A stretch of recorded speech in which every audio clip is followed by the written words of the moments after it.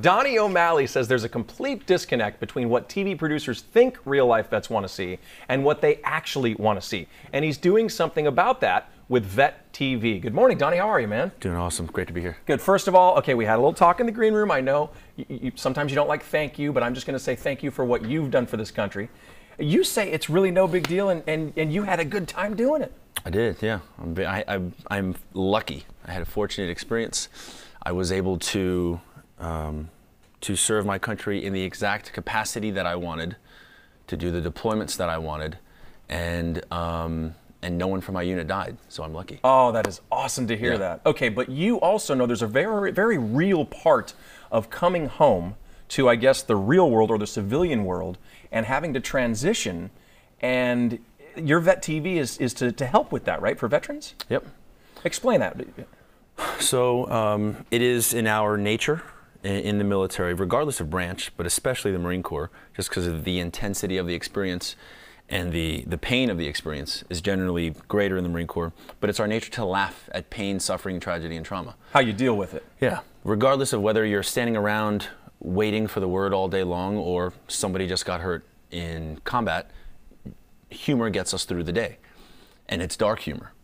When we come home, we are afraid to expose our dark humor to civilians. Okay. So we end up repressing what is this natural instinct of ours. And that's not good. So the intent here is to create an environment, a television network, that is full of the kind of humor that we all appreciate. So this is an outlet for vets. Absolutely.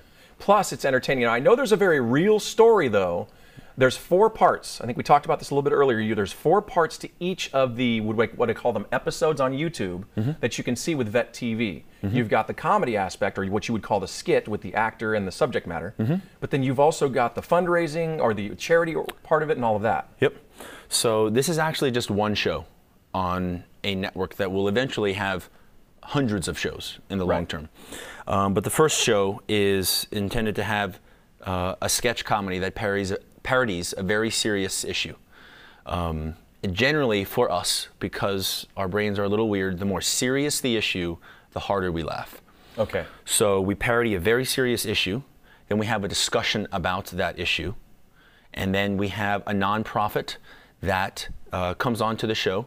If you were to think about Stephen Colbert on the Colbert Report, at the end of each episode he had someone come onto the show who was promoting a book or promoting something good they were doing for humanity. We're doing the same thing. We're going to have a nonprofit that is helping veterans in some capacity related to whatever issue we're making a joke of.